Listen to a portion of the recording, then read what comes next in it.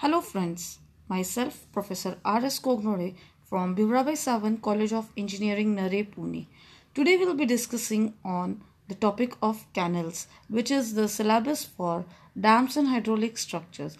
We will be going through the introduction of canal, alignment of canal, classification and components of canal. So let us understand what is a canal. Canal can be defined as it is an artificial channel which is used for construction or to carry the water from the stream or the tank or an artificial reservoir like dams. The canal can be constructed on the basis of the purpose of use, that is canal for irrigation, canal for navigation, canal for water supply, canal for power generation, canal for defense, and so on. Among them, the irrigation canal is constructed to carry the water up to the agriculture fields. The canal water is used to generate hydropower in the upstream, and the water is carried further through the canal to irrigate the fields under the cultivation. Those are called as irrigation canals. And if the region is plain with gentle slope, the canal water can be used for the purpose of transportation. Then this type of canal is called as navigation canal. These canals are constructed on the downstream of the river. Now let us understand various considerations which are made for canal alignment. So canal alignment is a very important topic which we should understand. So various factors are: the area to be commanded by the canal irrigation should be maximum. The canal should be aligned in such a way that the maximum area to be cultivated should have the minimum length of the canal. So in short, the length of the canal also should be minimum. The number of cross drainage work should be also less. Ultimately, it is going to reduce the cost of construction. The alignment of the canal should not be made on cracked strata or broken strata or soft strata. As far as possible, it should be on a rocky strata or a hard strata. The canal alignment should be set in such a way that it should involve equal balance of cutting and filling. The most important factor that the alignment of the total canal should be economical. A care is taken that as far as possible the curve should be avoided in the canal alignment. So these were the few factors which are to be considered. Next is classification of canal. Classification of canal is based on alignment of the canal, as we discussed what is the alignment of the canal. Next, it is based on the nature of the water source, based on the function of the canal, based on the discharge flowing through the canal. Next, it is based on the financial output. Next, it is based on the type of the soil on which the canal is constructed, and the canal can be classified further based on the purpose of lining provided or the provision of lining, if the lining is provided or it's not provided. Let us see each classification one by one. The classification first which we are going to see is classification of canal based on its alignment. It can be further subdivided as contour canals, ridge canals, side slope canals, and canal networks. We'll understand each sub classification of alignment based on alignment. First is contour canal. When the canal is aligned partially parallel to the contour of the area, then it is called as contour canal. It is not possible to align the canal along the watershed or the ridge of the hilly area. In this situation, canal can be aligned as a contour canal. Next was the ridge canal. So when the canal is aligned along the ridge or the natural watershed line, then it is called as ridge canal. Large area can be brought under cultivation due to the ridge canal, and thus the ridge canal has a higher command area. Next we should understand is side slope canal. When the canal is aligned at right angle to the contour of the area, then it is called as side slope canal. We can see it in the image shown over there. Such canals are neither aligned on the watershed nor in the valley, but it is aligned somewhere in between the two along the slope. Next classification is done on the basis of nature of source or nature of water source. It can be further subdivided as permanent canal or inundation canal.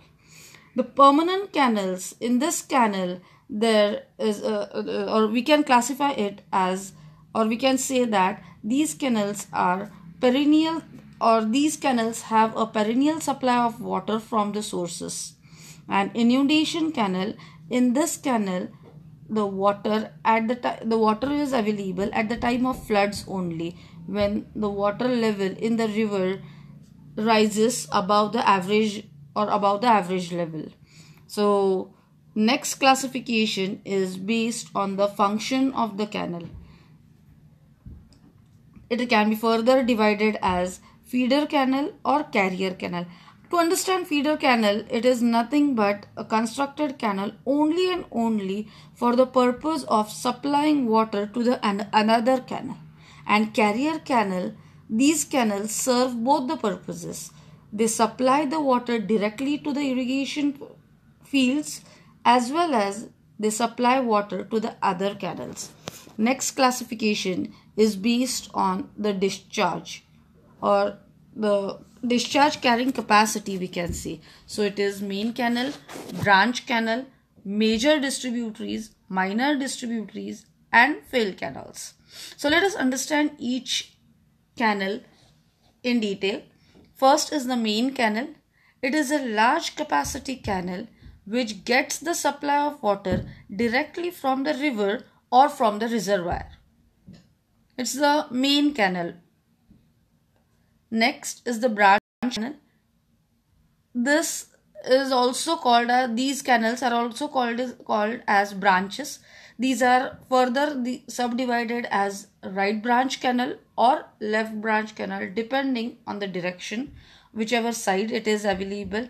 These are constructed on both the sides of the main canal, so right canal or left canal. They are generally used to collect the water from the main canal and supply it to the major or minor distributaries. In case of small canals, they are also used to provide the water directly to the field. The discharge carrying capacity is nearly above 5 cubic.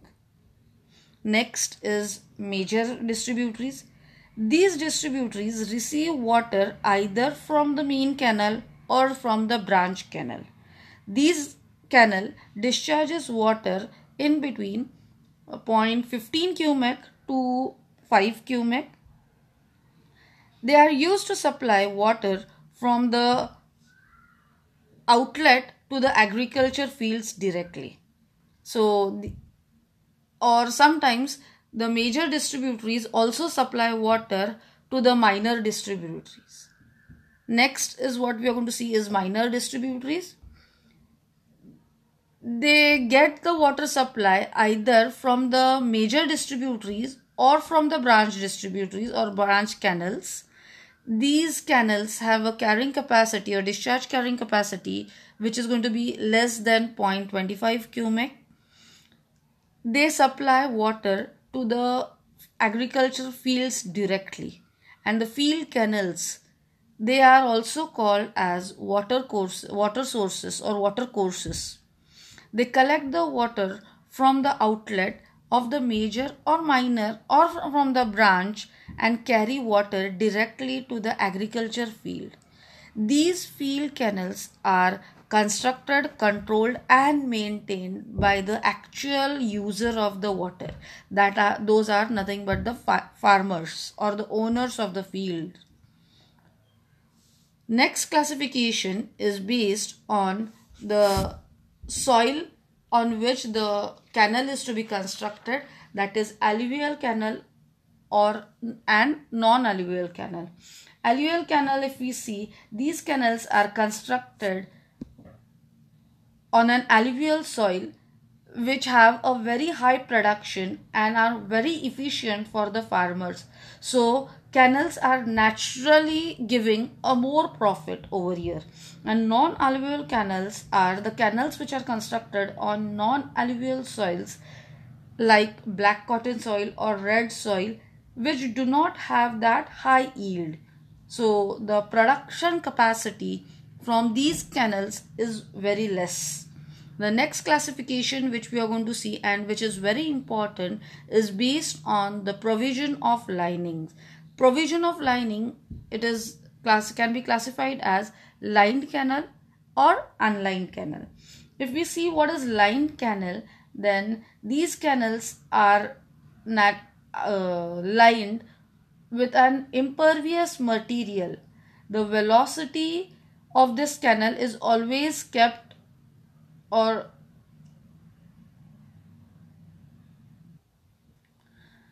the velocity of these canal is always kept greater and the cross-sectional area is reduced in this case. And in case of unlined canal, these canals are made up of natural soils and not lined with an impervious material, and therefore a care is taken that the velocity of this canal is kept very low. If the velocity increases, the banks can be eroded. So the unlined canals are usually having a very low velocity. Hope I have understood what are the classifications of the canal. Next we are going to see the components of the canal system. The components of the canal system are whatever we have studied in case of the canal classification based on the discharge. So the same canal components which we are going to see, or we can say these are the canal distribution systems. So the main canal, branches, major distributaries, field channels, headworks and minor distributaries. So these are nothing but the components of the canal system, and we should understand, we have discussed each and every component in detail of it. What is a main canal, what is a branch canal, what is a major distributary. So this image will give us a brief idea about it. The first upper two lines represent the river flowing through it. A canal is passed through it, on which that is represented as a main canal. It is branched on one of the side, so it may be a right canal that is branched, next that is sub-branched as a distributary, next a minor canal, and next the field canal which directly directly distributes water to the field. This is the complete canal distribution system which we should understand properly. Hope students you have understood the concept of canal, the classification of canal and the canal distribution system. Thank you.